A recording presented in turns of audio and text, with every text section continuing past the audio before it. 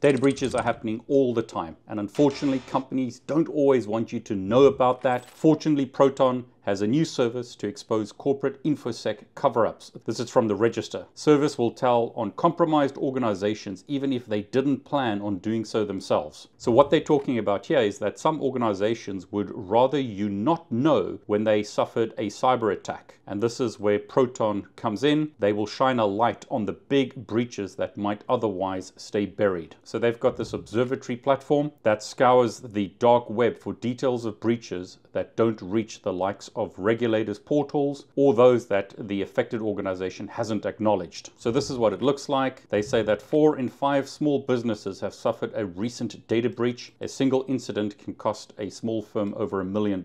So why don't we hear more about data breach news? Proton isn't waiting for these breaches to be reported. Instead, they are going directly to the dark web, capturing that information and sharing it in real time. So you can see that they talk about 306 million records have been leaked. The top targeted sector is retail and wholesale. Then we have services and then media and entertainment. Here's some recent data breaches. October the 11th, 2025, Qantas Airways, very famous. So the country is Australia. 11.8 million records were exposed. And that included name, date of birth, physical address, phone number and email address. We have Alliance Life in Germany, 1 million records exposed. And this just carries on and on and on and on. Millions and millions of records are exposed. This is one from France, so Free Telecommunications Company, 19 million records exposed, including name, date of birth, phone number, email address, and bank details. As it says in the Register, in 49% of cases examined so far this year, passwords were featured among the leaked data sets, and the sensitive stuff like records related to government services or healthcare were found in more than 1/3, 34%. Proton is trying to update this in near real time and responsibly disclose the attacks so that we get to know about them. So great to see that Proton are doing this. Great that Troy Hunt has Have I Been Pwned. Go and change your passwords if they've been leaked. Make sure that you enable 2FA. Use a password manager if you're not already. You may be doing this, but is your family doing it? Your family members using password managers and 2FA